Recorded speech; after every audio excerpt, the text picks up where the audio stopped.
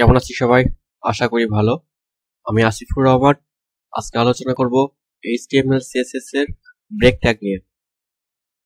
তো ব্রেক কিন্তু একটা সিঙ্গেল ট্যাগ। তো ব্রেক ট্যাগটা HTML ক্ষেত্রে মাঝে মাঝে ইউজ করা হয়। তো আমরা দেখি HTML CSS এর মধ্যে কোড করে দেখব ব্রেক ট্যাগটা কিভাবে ইউজ করা হয়।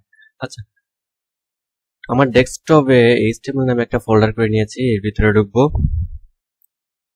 এখান থেকে নিউ ফোল্ডারে ঢুকবো। নিউ থেকে টেক্সট ডকুমেন্টে ক্লিক করে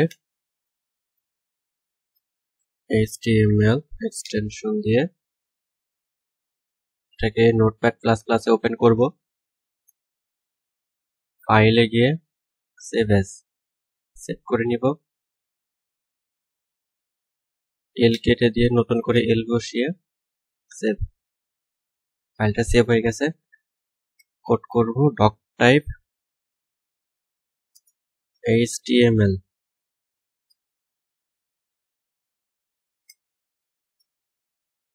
ডক টাইপ HTML এর নিচে লিখবো HTML ট্যাগটাকে ক্লোজ করব। HTML এর মধ্যে লিখবো হেড ট্যাগটা ক্লোজ করব। হেড ট্যাগের নিচে লিখবো টাইটেল ট্যাগটা ক্লোজ করব।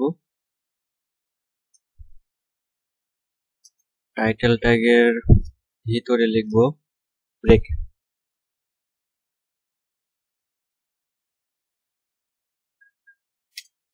ট্যাগ। হেডের নিচে লিখবো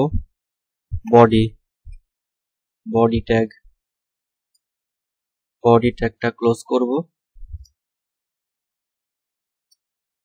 বডি ট্যাগের ভিতরে আমরা ব্রেক ট্যাগ ইউজ করব। ব্রেক ট্যাগের জন্য আমরা প্যারাগ্রাফ হিসেবে ট্যাগ নেব পি ট্যাগ। সো এই পি ট্যাগের ভিতরে কিছু টেক্সট নিব। This is a boy। এই টেক্সটটাকে বারবার কপি করে নিব, প্যারাগ্রাফে পরিণত করব।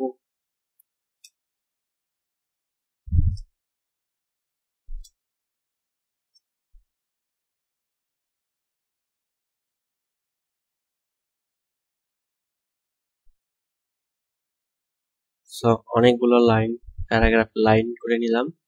এর ভিতরে আমরা ব্রেক ট্যাগ ইউজ করব। ব্রেক ট্যাগ ইউজ করতে গেলে আমরা এখানে ব্রেক করতে পারি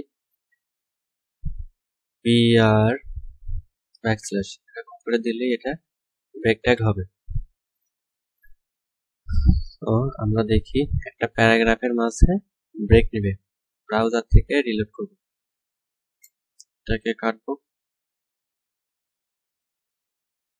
open with Google Chrome. প্যারাগ্রাফটাকে break করে দিয়েছি। তো আমরা প্যারাগ্রাফ ট্যাগটাকে ব্রেক করতে পারলাম। প্যারাগ্রাফ ট্যাগটা আবার প্যারাগ্রাফ ট্যাগটাকে ব্রেক করতে এইভাবে ব্রেক করলে দেখি কি করে।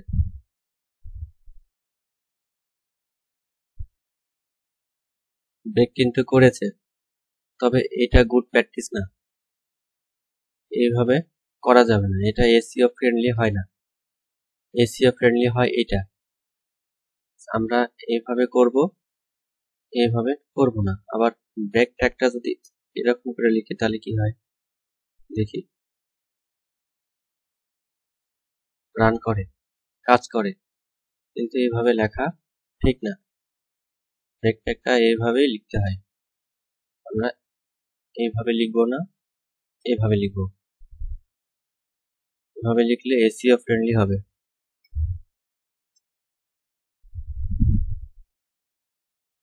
দেখি ব্রাউজারে রিলোড করি, এটা খুব সুন্দর করে রান করে। So thank you very much. আমরা দেখলাম ব্রেক ট্যাগ। আমার চ্যানেলটি বেশি বেশি লাইক করবেন, কমেন্টস করবেন, শেয়ার করবেন, সাবস্ক্রাইব করবেন।